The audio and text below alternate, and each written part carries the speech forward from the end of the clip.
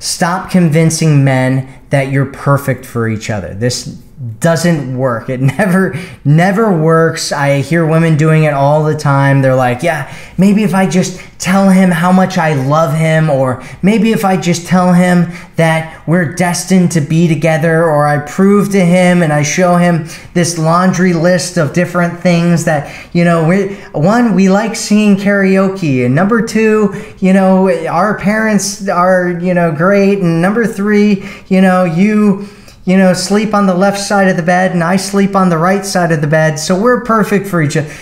Getting a logical, love isn't logical, okay? And showing him a logical list of why you guys are good for each other doesn't work. He has to feel it. And the only way that he's going to feel it is if you're connecting to your heart